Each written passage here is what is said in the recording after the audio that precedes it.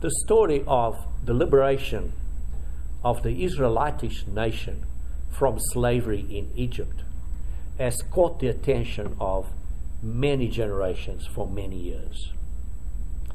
The slavery was hard, was very hard, and the people were under the strong hand of a Pharaoh, and life was very difficult for those people. Really, life was difficult. Today, brethren, we live in a similar situation. Life is very difficult for a lot of people. We're all in different situations. We all have different instances in our lives of different things. But we all go through difficulties in our lives. In one way or another, life is difficult. And particularly, maybe even so more in some countries. I received in Portuguese, so I've got this note here in Portuguese, and I'm going to read it to you now what I'm reading, but I'm going to read it in English. So I'm translating as I'm reading it. So, and it says, we Christian pastors, through the grace of God in this country, I deliberately took the name of the country out.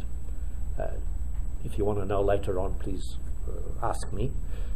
And then we ask to fellow servants of God around the world that our voice may be heard before the Father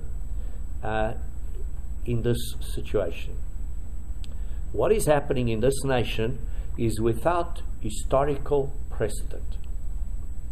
In this modern era, only Adolf Hitler demonstrated such degree of cruelty, and that we are confronting a wave of violent acts which have attempted to destroy the life of the citizens of this nation, leaving a trail of death, destruction, hatred, and violence.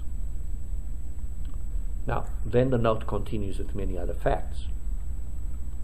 But I think that shows that in some countries today, things are really far worse than we are in this country. The world is horrible, brethren. And you and I, we all, maybe in some countries even more, other countries even more, we are in a slavery situation. We are slaves to this situation that we're encountering ourselves. Just like the Israelites were freed or liberated from slavery to go to the promised land, and just like God acted and spoke through the angel of the Lord, through the Word that was with God, that was God, and became flesh and lived amongst us. John 1 verse 1 and verse 14. That spiritual rock which guided them was Christ. 1 Corinthians 10 verse 4. Likewise today, brethren, that spiritual rock, Christ, is going to take us out of the slavery of this world, and is taking us out of the slavery of sin that we're encountering ourselves in. Because the slavery of this world is under the hands of an invisible Pharaoh. And this invisible Pharaoh is none other than Satan, the devil. And the Pharaoh, which controls this world, is going to have to be forced to let my people go. Satan will be forced to let my people go. Just like Pharaoh had to be forced to let my people go. And in this case, at this time of the end, will not be only Israel, but it will be the whole world. The whole world will be liberated from the slavery that is under now, the slavery of Satan. Brethren, as the children of Israel foreshadow the church which is called out of the world. Likewise, the church foreshadows the world that will be liberated. In other words, the people of the world, the nations, that will be liberated from this evil world. And they'll be liberated to the real promised land, will be the kingdom of God reigning on earth for 1,000 years initially, and then beyond that, the eternal life. And so we will be liberated to live a different way of life. And so it is good, brethren, to review annually these events and to bring them to the top of our mind, these events that happened, and look at some analogies that apply to us today. The events of the Passover that happened on the 14th day of Nisan. And so to do that, let's start by looking at Exodus chapter 1. So if you turn with me to Exodus, and we'll start with Exodus chapter 1. And we're going to start by reading in verse 6. And it says, Joseph died, and all his brothers, and all that generation. But the children of Israel were fruitful and increased abundantly.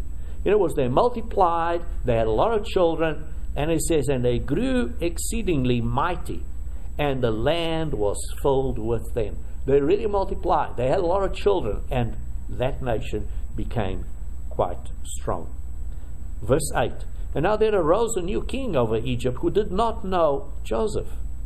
And he said to his people, look, the people of the children of Israel are more and mightier than what we are. These Israelites, these people are more and mighty than we are. So let's deal with them shrewdly and make them slaves and work hard so that we keep them in control. We keep them in check. And that's what happens today in society. You know, governments are controlling people. And the more you have these ideas of these different isms, which means government will say, we'll control you more and more and more. And that's the same sort of way of going. So there was an attitude, as we can see there in towards verse 10. Let's deal shrewdly, lest they multiply. That otherwise they will join our enemies, fight against us, and so go up out of the land. In other words, they will say, hey, we need to control them. We need to suppress them. We need to smother and strangle them so that we are in charge and control. And brethren, the same is today. The same is today. And therefore they set taskmasters to afflict them with their burdens. And so we chose that they built for Pharaoh different supply cities like Pithom and Ramses. But the more they got afflicted, the more they multiplied. The bigger the trial, the bigger the affliction, the more children they had, and the bigger they became. And we can see all the way through the end of the chapter that then the midwives were asked, well, if it's a boy, kill the boy. But then they went killing. And it says, well, how come? Well, because the Israelite women are very strong. The babies come out before we get there, type of thing. And so they were blessed, and they had families, the children. And then we get down onto Exodus chapter 2, and we have the story of Moses' early life.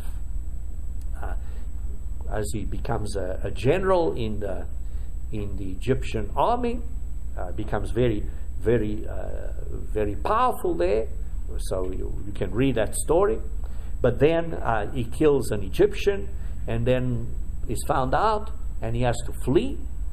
And then he flees to Midian, and he marries there a Midianite woman. And look at verse 23 through 25 at the end of chapter 2. It says, now it happened in the process of time then that the king of Egypt died. And the children of Israel groaned because of the bondage. And they cried out. And their cry came up to God because of the bondage. And so God heard their groaning, And God remembered his covenant with Abram, with Isaac, and with Jacob. God never forgets. And God had made a promise, and he would fulfill it. And God looked upon the children of Israel, and God acknowledged them. So we have here a situation in which the children of Israel were growing, but they were under a very deep affliction. Meantime, now Moses had been in the desert area for 40 years. Previously, maybe his first 40 years of his life, he had grown to become a very strong and powerful ruler in Egypt. And probably very arrogant. But then, God brought him from a general to a shepherd. To a simple, humble shepherd for 40 years. And throughout those 40 years, he learned humility. Because we read elsewhere that says, there was no other man as humble as Moses. So, now that God had worked these little things out of Moses to become more malleable and teachable, then the time comes after these 40 years. And 40 is usually a number, implies try and tested. Think about that, 40, that's kind of that. So in chapter 3, now Moses was tending the flock of Jethro, his father-in-law, the priest of Midian. And he led the flock to the back of the desert. And he came to Horeb, the mountain of God. And there, the angel of the Lord appeared to him. The angel of the Lord appeared to him in a flame of fire from the midst of a bush. And as he looked, and behold, the bush was burning with fire, but the bush was not consumed. I imagine it's burning with fire, but it's not getting burned. So he was very curious. Oh, let me see what this is.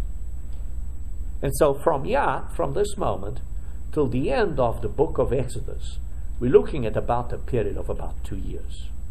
This whole section of the book of Exodus from here till the end. And so he went there and looked. There's this, it says, the angel of the Lord. Now, who was this angel of the Lord? Look in verse 6. So we'll jump a little ahead and we'll go back to verse 2. Verse 6, moreover he said, I am the God of your father. This angel of the Lord identified himself as, I am the God of your father, the God of Abraham, the God of Isaac, and the God of Jacob. And Moses hid his face, for he was afraid to look upon God. So who appeared to him? The angel of the Lord. Who did the angel of the Lord identify himself as? I am the God of your father. So here we have that he saw the being of the God family, as we call it today, or in other words, of the kingdom of God, that spoke for the Father. The Word, the one that spoke, the one who became flesh, whom we call Jesus Christ. And he was God in the form of God, as we read in Philippians chapter 2 verse 6. So let's go back with Exodus chapter 3 verse 2. It says, the angel of the Lord appeared to him in a flame of fire. In a flame of fire. That's interesting. Because when they heard the law, look at Deuteronomy chapter 5 verse 24. So keep a finger there on Exodus because we're going to come back to it. But look at Deuteronomy 5 verse 24. Deuteronomy 5 verse 24. And it says, and you said, surely the Lord our God has shown us his glory and his greatness, and we heard his voice from the midst of the fire. So here we have God speaks from the midst of the fire, just like he spoke to Moses from the midst of the fire.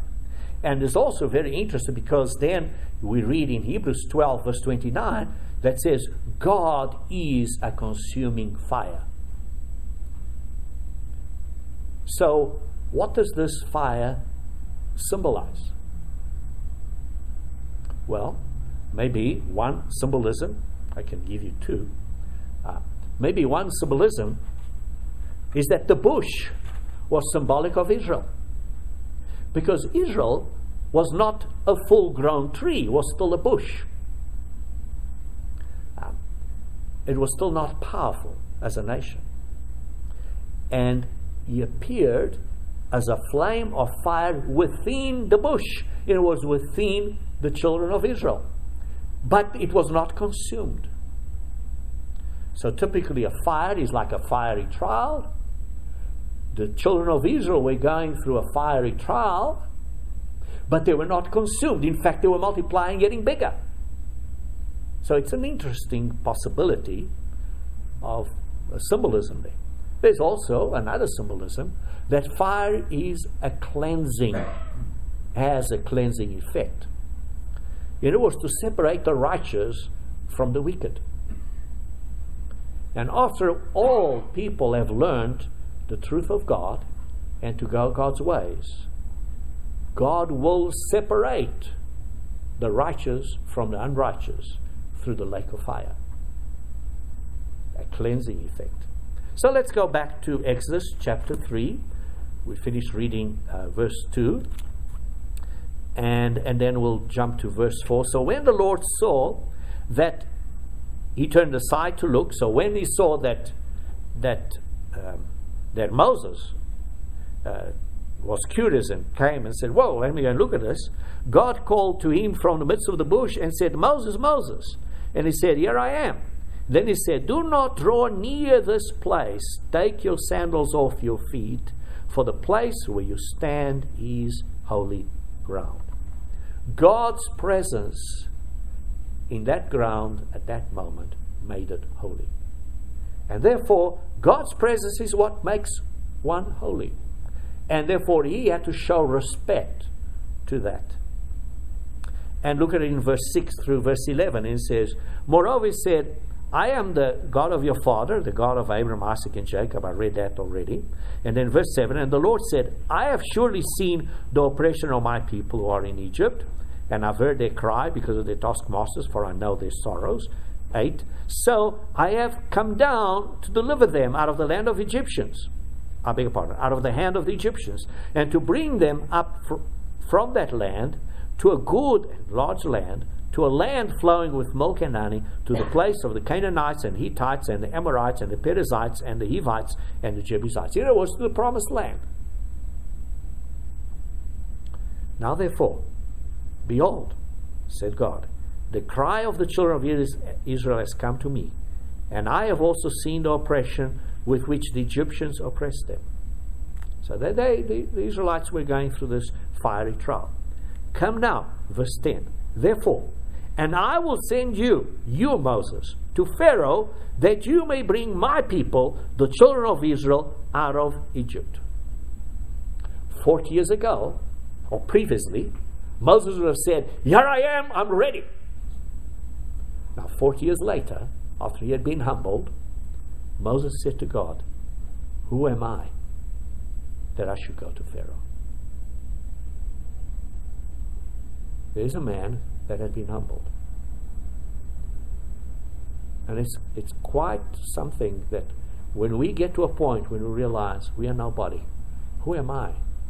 And if I'm going to do this work, it's only by the grace of God. And I said, "Who am I that I should bring the children of Israel out of Egypt?" So here is the circumstances in his life, coming from general to shepherd, that brought him to be one of the humblest men, if not the humblest man on earth.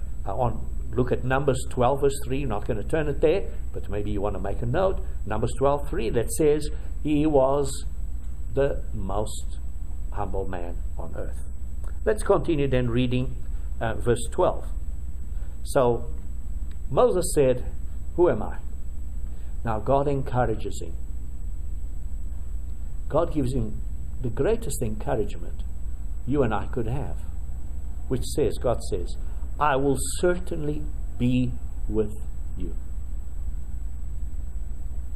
I will be with you. Basically says, fear not, I'm with you. That is a great encouragement, brethren. And this shall be a sign that I've sent you. That when you have brought the people out of Egypt, you will come to this very mountain to serve me. And they did. And that was the sign indeed that God said, it's me speaking. And from there, that will give him Moses encouragement for the other 40 years ahead. So we can see what God says. He says, then Moses said to God, verse 13, indeed, when I came to the children of Israel and say to them, the God of your fathers has sent me to you, and they say to me, what is his name? What shall I say? What shall I say? And then God said to Moses, say, I am who I am. That's a powerful statement. I am, and I'll always be I am. At all times, I have control. I'll make things happen whichever way I say I am. I have power. I have control. I am. I cause to be whatever I say it's going to be. I am what I am. Whatever will happen, it will happen what I said that it's going to happen. That's who it is. I am who I am. In the New Testament, we read of a number of places that Christ uses these words, I am. I am the way. I am the truth. I am the life. I am the light of the world. John 14:6, John 8:12, John 9:5, and many others. There's various I ams in the Gospel of John that sometimes the translators don't even highlight it. But Christ said, I am, many times.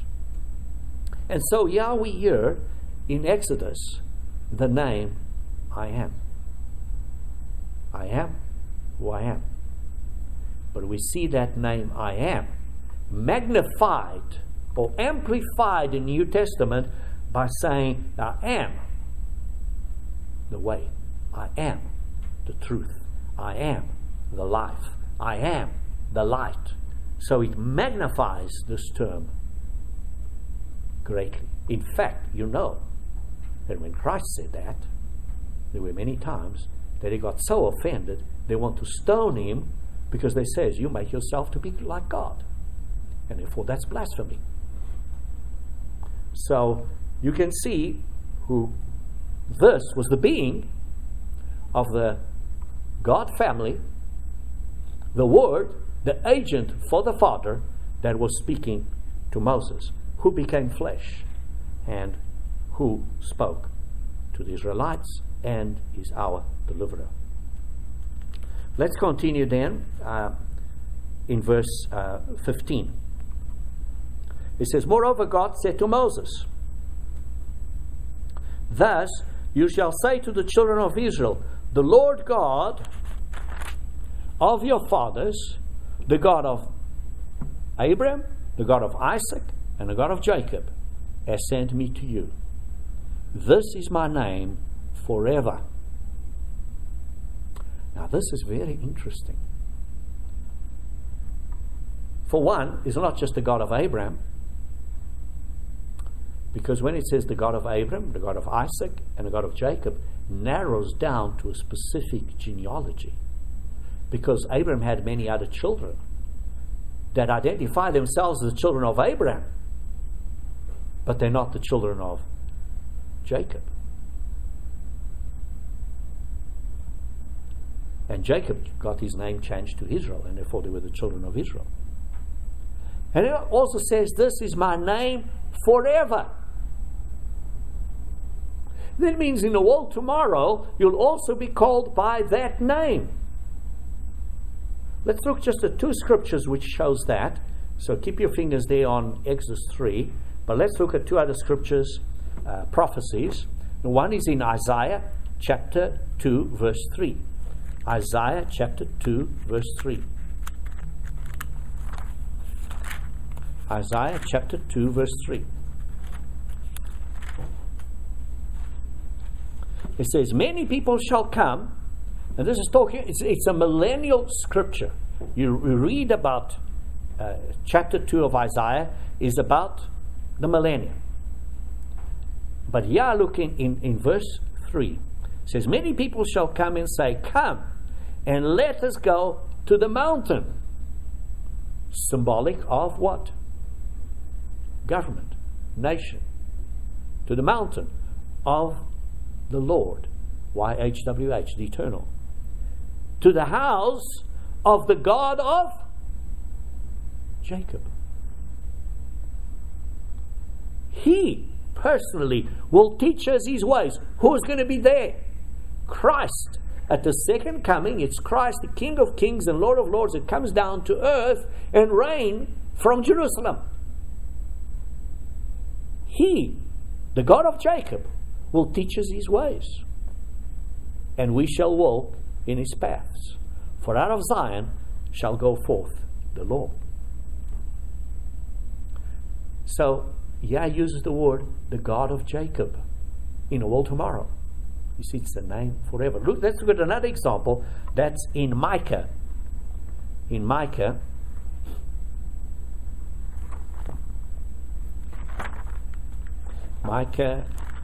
so Amos, Obadiah, Jonah, Micah chapter 4, verse 2. Again, this is a millennial prophecy. Micah chapter 4, verse 2. And look at that. Many nations shall come and say, come and let us go up to the mountain of the Lord, the house of the God of Jacob. You'll teach us his ways. You see, so it is re-emphasized. And we shall walk in his paths, and for out of Zion the Lord shall go forth, and the word of the Lord from Jerusalem. So we can see this is a name forever. So let's go back to Exodus.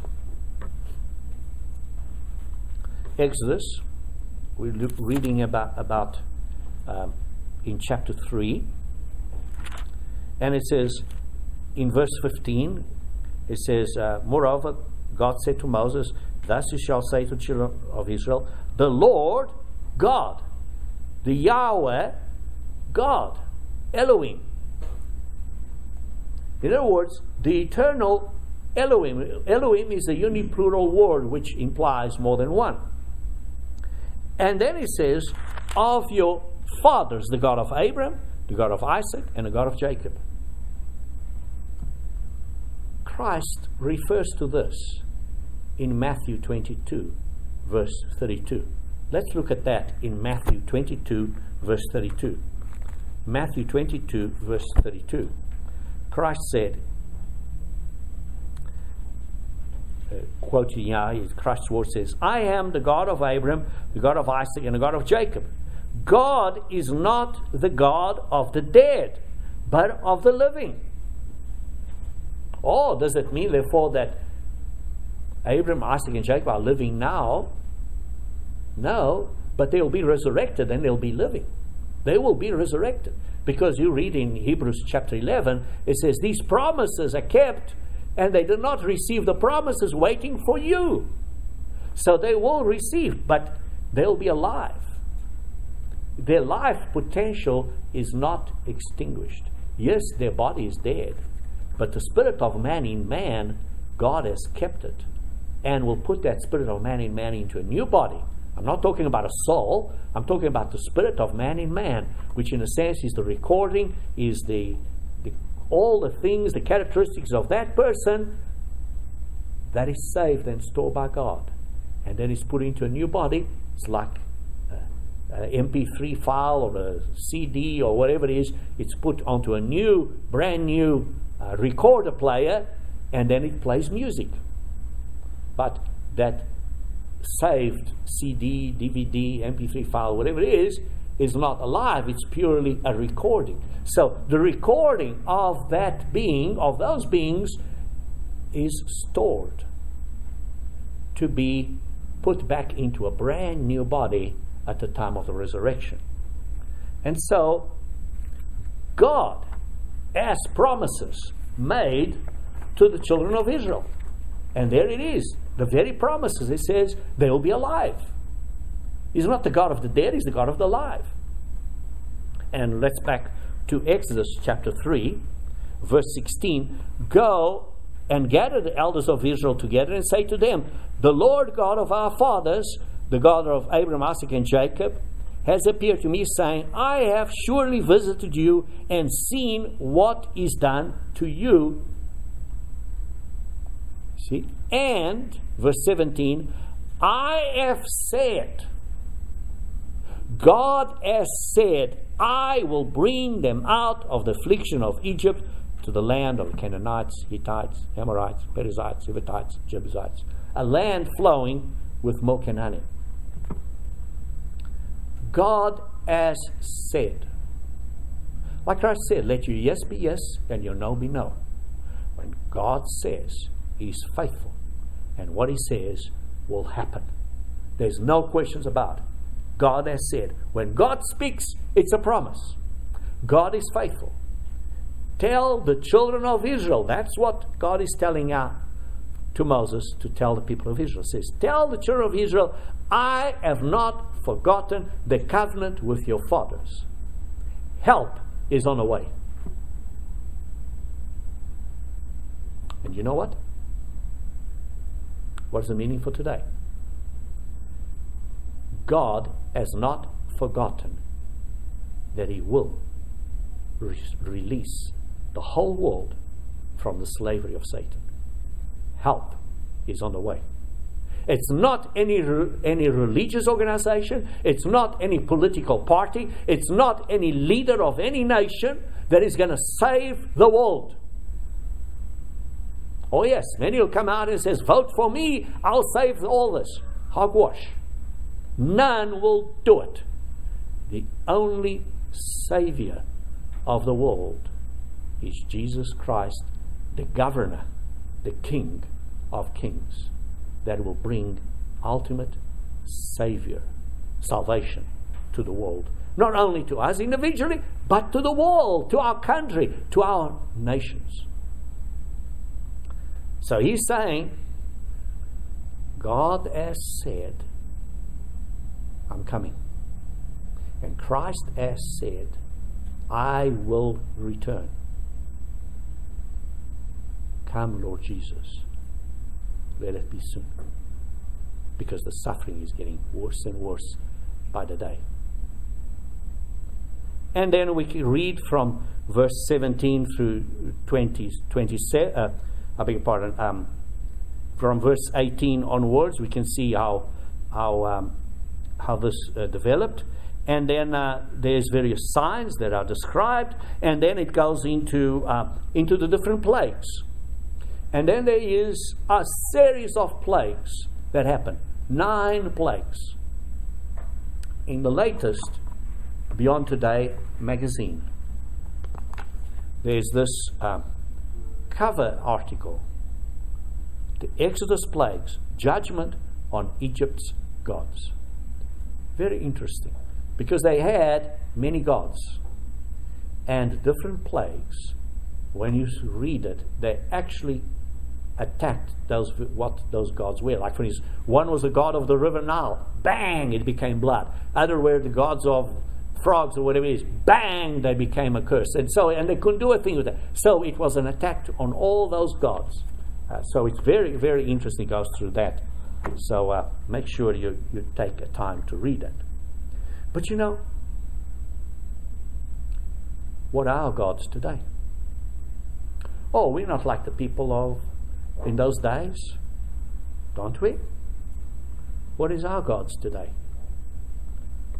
Whatever God, false god you have, or I have, or we have, will be destroyed. The gods could be, for instance, a political party. People say, well, this political party is going to solve all the problems. No. The gods could be our economic system. Oh, our economy is strong. We're going to resolve all the problems. No. The god could be a new type of ism that is going to bring and solve all the problems. No. All those are false gods, and all those will be utterly destroyed. The god could be our education system. No. The god could be our culture. I go into some countries and says, well, it's my culture. Well, that culture will be destroyed. Our culture. We've got our own culture. There are things in our culture that will be destroyed. I'm not criticizing.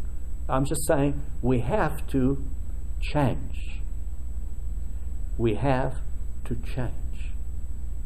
Yes, we are blessed with a certain amount of security and blessings, but even that one day will be destroyed. So whatever it is that we have trusted on is gradually showing its weaknesses today. And you can see. And nations and governments and organizations are being shown that inside them, amongst those leaders, there's corruption. Whatever country. I'm not talking about against America. You can see it in every other country.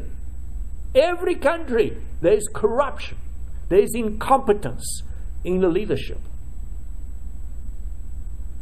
And so all those gods, whatever gods it is, were destroyed in Egypt. All the gods we have in the modern age will be destroyed as well. And then there will be the greatest plague after the 9 was the 10th, wherein the Israelites were delivered from slavery. And that was when Pharaoh was destroyed. And that's when Satan, the devil, will be put down. Look at Exodus chapter 10. Exodus chapter 10. So we're jumping a little bit ahead now in the story after the plagues. So we're going to go into the 10th plague. But just before it, in Exodus chapter 10, verse 27 through 29, it says, the Lord hardened Pharaoh's heart. It was to give an analogy, symbolism of Satan. And said, and he would not let him go. And in verse 28, then Pharaoh said to them, get away from me. It was said to Moses and the leaders, take heed to yourself and see my face no more. He said, get out. I don't want to see your face anymore. For in the day that I see my face, you, Moses, are going to die. And so Moses, verse 29, said to Pharaoh, you've spoken well. I will never see your face again. Interesting, isn't it? Moses said, you're right. I'll never see your face again. Why? Why did Moses say that? Because, look at now chapter 11, verse 1. And you could put that between brackets. Because the Lord had said to Moses, as probably it should be, right? That's why Moses said that, because God had told Moses, I'll bring one more plague to Pharaoh and on Egypt. And afterwards I'll let you go free. And then look at verse 3. And the Lord gave the people favor in the sight of the Egyptians. And then verse 4 and said, and thus Moses said, thus says the Lord, about midnight I'll go out in the midst of Egypt, and all the firstborn in the land of Egypt will die, from the firstborn of Pharaoh who sits at the throne to the firstborn of the female servant who is behind the animal, and the firstborn even of the animals. And there'll be a great cry throughout all the land of Egypt, such as was not like before, nor shall be it again. But against none of the children of Israel shall even a dog move its tongue. In other words, it'll be so quiet that a dog won't even bark, because it'll be so peaceful. But not in the areas of Egypt, because with the dying, etc., and people screaming and shouting, the dogs will be going mad. So he says, but not in the area of the Israelites. That you may know that the Lord does make a difference between Egyptians and Israel. And all these your servants shall come to me and bow down to me, saying, get out, and all the people will follow you. After that, I will go out. And that, in a sense, could be called close of brackets. Because then says, then he, Moses, went out from Pharaoh in great anger. You see, so Moses said, you've spoken well. And he knew that. He said, I'll never see you again, because God had told him these things. And therefore then, at the end of verse 8 says, Moses went out from Pharaoh in great anger. Oh well, Moses did have an anger issue, didn't he? Well, God addressed that in due time. But he did leave Pharaoh. So we see a situation of what happened here at the beginning of the 10th plague, and then we get to chapter 12. And then we get to chapter 12. Now the Lord spoke to Moses and Aaron in the land of Egypt. In verse 2 it says, this month shall be the beginning of your months. It shall be the first month of the year to you. As we do a bit of research, we find out that the Egyptians had various calendars, but one of them was a religious calendar, which was managed by the Egyptian priests. And it was a calendar that would start the religious year, and would start the religious year at the first rising of Sirius, a star that symbolized the beginning of the summer solstice. And that meant that the river Nile was then going to flood. And the flooding of the Nile, which would happen at the beginning of summer, at the summer solstice, and it was very regular, it then became that time the beginning of the year for the Egyptians. And then God said, no, not that month, the beginning of summer, but the beginning of spring, it will be the first month to you. So you can see that God gave them instructions how to work out a calendar according to God's instructions, starting in spring, and just as it is today with the Hebrew calendar. So continue now in verse 3. It says, speak to all the children of Israel, saying, on the 10th day of this month, every man shall take for himself a lamb, according to the house of his father, a lamb for a household. And if the household is too small for the lamb, let him and his neighbor take it according to the number of persons, according to each man's need, that you shall make your count for the lamb. And your lamb shall be without blemish, a male of the first year, so it's a little lamb. You may take it from the sheep or from the goats, so it could be a goat as well. And you shall keep it until the 14th day of the same month. So you take it out on the 10th, and you keep it until the 14th day begins. In other words, after sunset, when the day begins at the beginning. In other words, until then the whole assembly of the congregation of Israel shall kill it at twilight. So as soon as the 14th comes, at twilight, that's when sun sets and there's still a little bit of light before it gets dark, and you'll kill it. So we'll continue reading then in verse 7. Then you shall take some of the blood and put it on the 2 doorposts and on the lintel of the houses where they eat. So first they got to kill it. Now, this is after the beginning of the day. Then they got to take the blood and put it on the doorposts and on the lintel of the houses where they are. And then shall they eat the flesh that night, roasted in fire. Roasted. It's not boiled. It's not fried.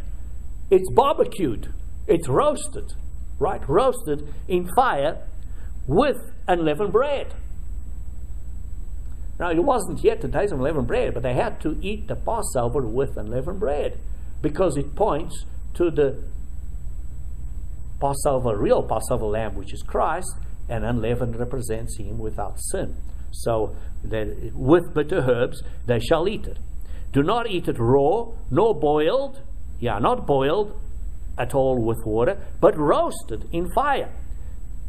Its heads and its legs and its entrails. You shall let none of it remain till morning, and what remains of it until morning you shall burn with fire. So, and then it says, verse 11, and thus shall you eat it, with a belt on your waist, your sandals on your feet, and your staff on your hand, and you shall eat it in haste. It is the Lord's Passover. They were dressed, ready to leave Egypt. They dressed. But now understand.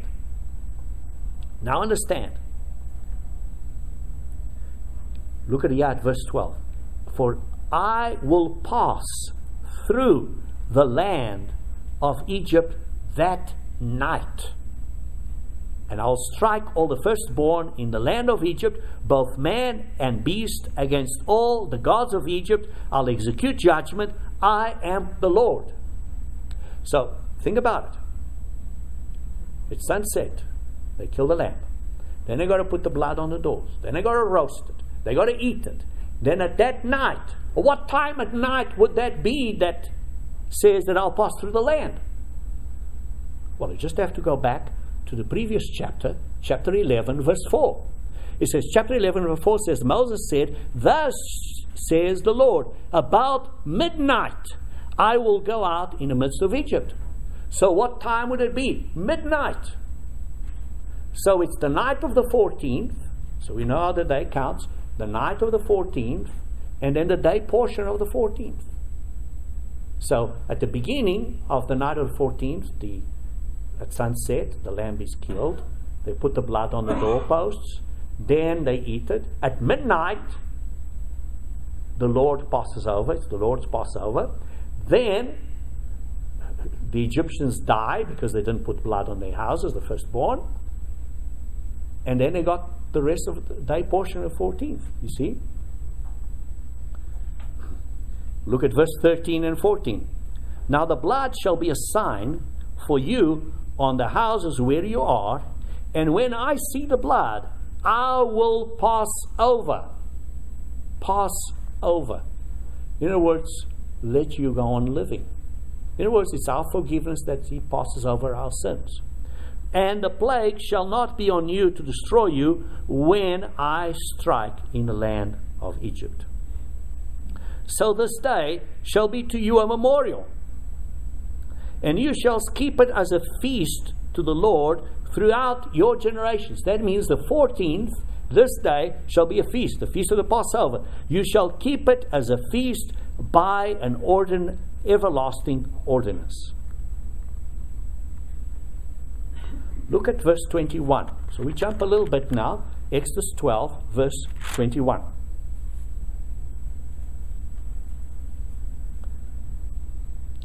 Then Moses called for all the elders of Israel and said to them, pick up a lamb and do according like I used told you.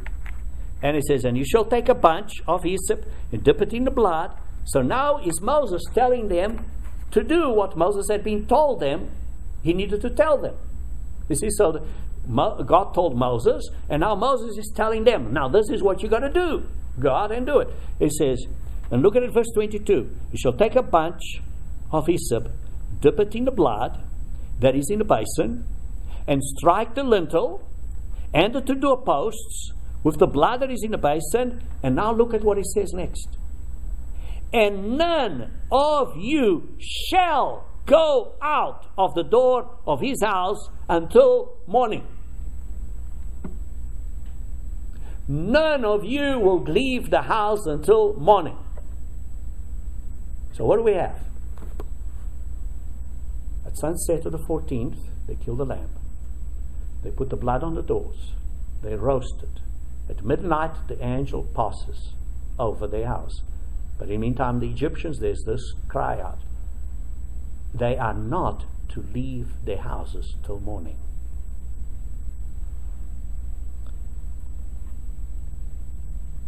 And look at verse 28.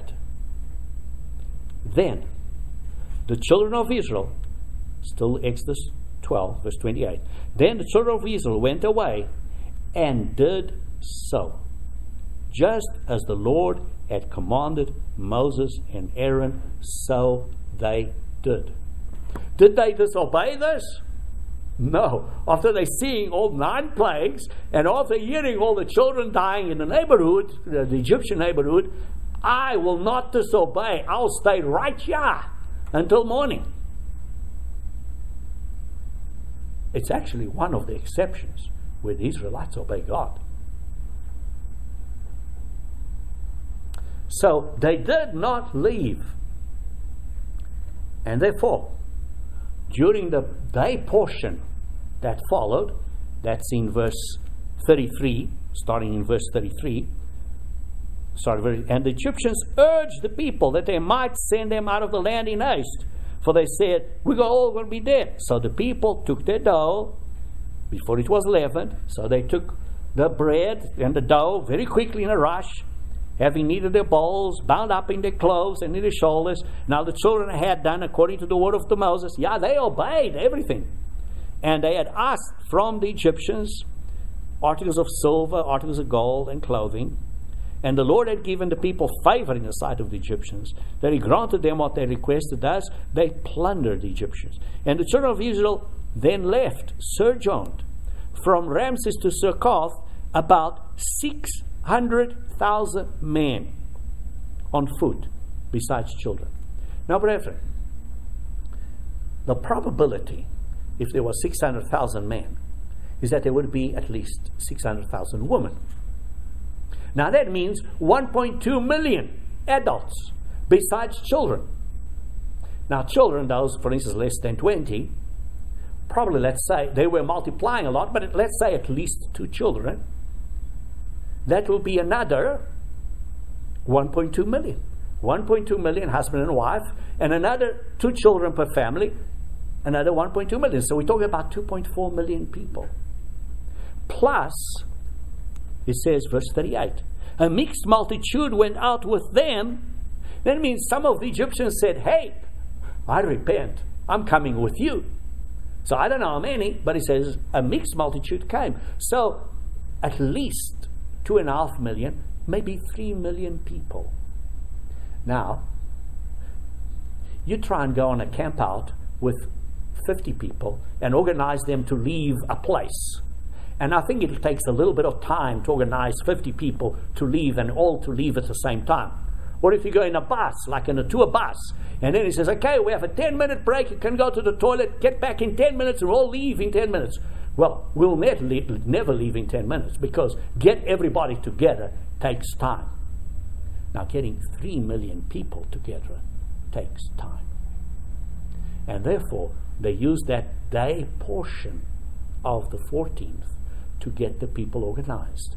And as you read, they went organized, each one by their tribes and things like that. They were well organized. They went out disciplined. Everything, God does everything decently and in order. They left well organized. And so we see that they left at the end of that 14th day. So that means by the time they actually left Egypt was in the night, but the following night, the 15th. The time they actually left was the night, but the 15th. So let's go back to Exodus chapter 12, verse 15. Because from verse 15 now is God's explanation about what are you to do on the days after the Passover. It was from the 15th till the next 7 days. It says, 7 days you shall eat unleavened bread. Why? Because they're leaving now in a rush and they don't have leaven. So it's symbolic there. On the first day you shall remove leaven from your houses. For whoever eats leavened bread from the first day until the 7th day, that person shall be cut off from Israel. On the first day there shall be a holy convocation, and on the 7th day there shall be a holy convocation. No manner of work shall be done on them, but that which everyone must eat, that only may be prepared by you. So here is an instruction, interesting instruction, that you're not to work, but you can cook. So they left Egypt. You see there in verse 17. And so you shall observe the feast of unleavened bread, for on this same day, which was day of this, the 15th, I have brought you out of armies of the land of Egypt. You see, on the 14th, they couldn't get out because there was the killing of the lamb. They were not allowed to leave the houses until morning. Then they told, get out. Now they got 3 million people to organize, and that takes some time. So by the time they left was the next night. The beginning of the 15th. You can read that in Deuteronomy 16 verse 1. It says they left by night. They left by night. So it was the night of the 15th. And that's what we call the night to be much observed. Look at verse 17. On the same day. And look at verse 40. Exodus 12 verse 40. Now the sojourn of the children of Israel who lived in Egypt was 430 years. This, in the Septuagint, it says, and the sojourning of the children of Israel while they sojourned in the land of Egypt and in the land of Canaan was 430 years. So the children of Israel, from the time of the promises all the way, the promise to Abram till when they left was 430 years. And that ties in with Galatians 3:17. Galatians 3:17 says there was 430 years from when the promise was given to when the law was given. 430 years. So that it says, verse 41, and it will come to pass at the end of the 430 years, on that very same day. Well, it means God has a calendar. 430 years later, on the same day. It wasn't just by luck. God has a calendar on the same day. It came to pass that all the armies of the Lord went out of the land of Egypt. So, brethren, God's plan of salvation is carefully timed. Think about it. God's plan of salvation is carefully timed. God does everything on time. At the exact time. You and I are spiritual pilgrims. These people were pilgrims. And at a certain time, on the right day that God wanted it to be, they stopped their pilgrimage. You and I are spiritual pilgrims on this earth till the exact day that only the Father knows. No man knows the day. Christ said, no man knows the day or the hour but my Father. But God knows that day. God knows that day. And continue then on verse 42. This is a night to be much solemnly or much observed, as it says in King James Version. Observance to the Lord for bringing them out of the land of Egypt. You see, so they didn't bring them out of Egypt on the 14th, because the 14th they had to kill the lamb, they had to put the blood on the door, they had to wait till midnight for the death angel to pass over, and they were not to leave the houses till the morning. So the night that they left, it says here, the night to be much observed is for bringing them out of the land of Egypt was the following night, the 15th. This is that night of the Lord, a solemn observance for all the children of Israel throughout their observations. And today, brethren, we still keep that night to be much observed. Now, went through this, brethren, because then Christ, in the New Testament, changed the symbols. You know how John the Baptist said, "Here is the Lamb of God," when he saw Christ to be baptized. And look at it. Well, let's look at that. It's in John 1 verse 29. John 1 verse 29. That's very interesting. John 1 verse 29. John 1 verse 29. That's John the Baptist there, identifying Christ. And then it says in John 1 verse 29 says, "The next day John saw Jesus coming towards him and said, 'Behold, the Lamb of God.'"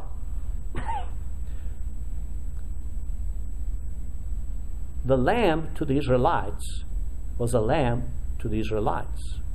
This lamb, the Lamb of God, is to take away the sins of the whole world, not just of the Israelites. The whole world. And then look at verse 30. It says, "This is whom I said, after me comes a man who is preferred before me, for he was before me." Well, of course he was born after John the Baptist, but he was before me. Why? Because he was eternal. He lived eternally. I did not know him, but that he should be revealed to Israel. Therefore I came baptizing with water. And John bore witness, saying, "I saw the Spirit descending from heaven like a dove and remained upon him." So, and he says, "I baptize with water, but he," that's Christ, baptizes with the Holy Spirit. So, Christ is the one that immerses us, baptize. The word baptize means immerse, puts us into the body of Christ by giving us God's Holy Spirit. And then Christ changes the symbols. We can read in John 13, where, for instance, there's the foot washing during the Passover. There was a Passover. He said, "Well, I've long desired to keep this Passover with you." Well, in fact, let's look at that, which is in Luke chapter 22. Luke chapter 22. You see, because some people say, "Oh, well, I can keep the Passover every week. Or I can keep the Passover once a month.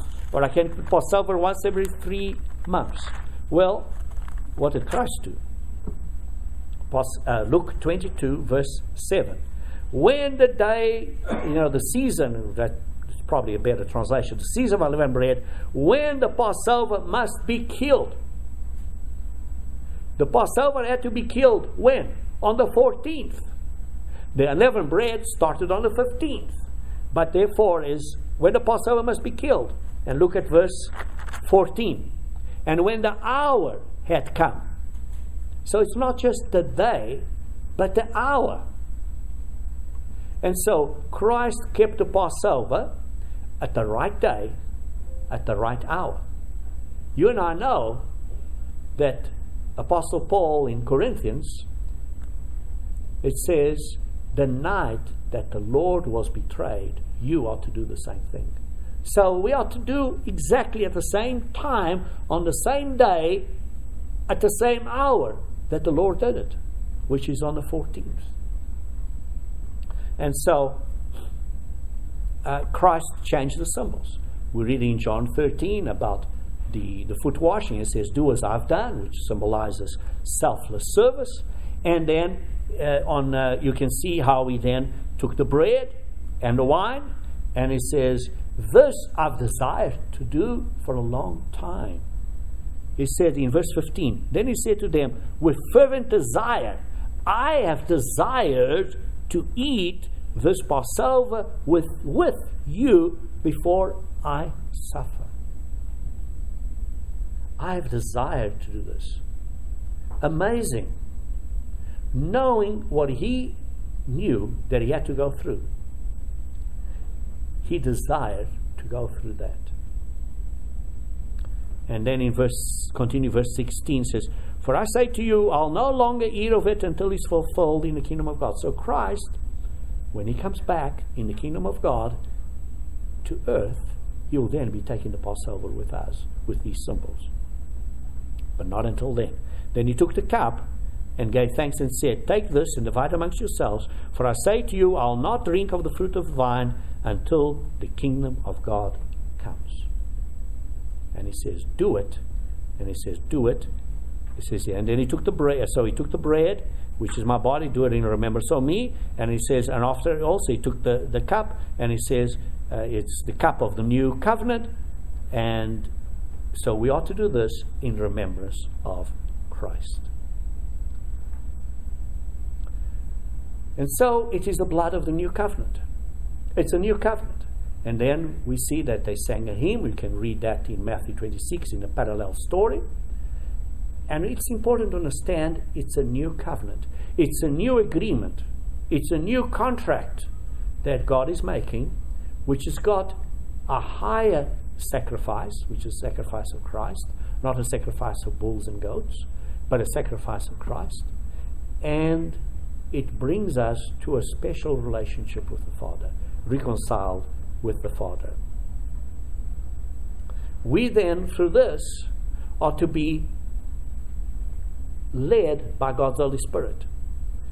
Obviously, this covenant is a renewal of our covenant we made at baptism, and therefore we then, when at baptism we receive the Holy Spirit, we now are to be led by the Holy Spirit, not by man, and we must reflect God's Spirit in our lives.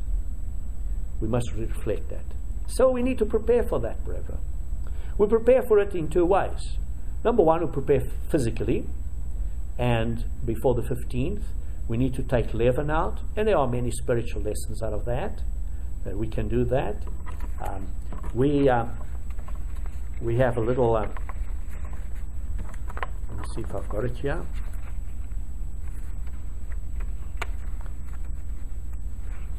We have. If any of you would like this, I can email it to you. But it's look for leavening and what is leaven, and tell you what it is leaven. So it's a leavening agent, things that make bread puff up. So that I do have, and I also therefore also have some scriptures, because it's not just a question of you preparing physically, but it's preparing spiritually. You all have a handout which is called the Passover Season Study Guide, with various scriptures to go through as a preparation for the Passover, because even though we prepare physically, the important is to prepare spiritually. So the physical just reminds us, but the important is not to neglect the spiritual. We gotta give time to that. Now, when do we do that, and when is the Passover, and when are God's holy days? We have a booklet, God's Holy Day Plan, and in the center fold of that booklet, we've got all the dates for this year and future years. And some of you probably have a little pocket calendar that the church has distributed, and I've got a few copies here, if any of you don't have, which shows the dates so you can identify when those holy days are for you to be prepared. But for this year, 2019, we have the 14th, starts at sunset. So the 14th is itself on Friday, April 19th. That's the Passover. But because we start at sunset the night before, the Passover will be on the 18th. We are gathering together on the 18th for Passover. Again, the bread of the Passover is unleavened, which represents Jesus Christ without sin. The days of unleavened bread are for 7 days. This year starts from April 20th, which is the Sabbath, through to the following Friday, the 26th, which is the 15th day of the first month of God's calendar. And the night to be much remembered is that evening at sunset. It was before the Sabbath, at sunset, at the beginning of the Sabbath, which will be Friday night, April the 19th. So please plan with brethren nearby to actually keep those days. We have to prepare spiritually. I've given you various scriptures there, and you have the handout various scriptures that you can use to help you prepare. One important point that I just want to leave as a highlight is in 1 Corinthians chapter 5. 1 Corinthians chapter 5. From verse 1 through verse 8. But here is talking about you are puffed up. And then he says, take that person out from among you that has got that sin. And he says, verse 7, purge out the old leaven, that you may be a new lump. Purge out those old sins, that you may be a new lump, spiritually speaking. Since you are unleavened, physically speaking. For since, because this is during the days of unleavened bread. For indeed Christ our Passover was sacrificed for us.